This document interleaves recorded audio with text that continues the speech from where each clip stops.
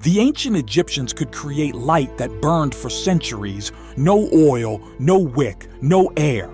These so-called eternal lamps were found in tombs and temples, and some, according to records, were still glowing when explorers opened them. How could that be? Some say priests used special minerals, maybe phosphorus or selenium, triggering a slow chemical reaction that kept the flame alive.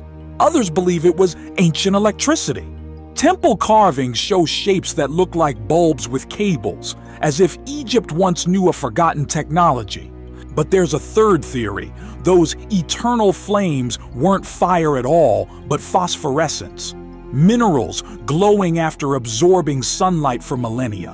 Whatever it was, science still can't fully explain it. Maybe the ancients truly found a way to keep the light alive, even after death. Like and subscribe. More ancient mysteries are waiting to be revealed.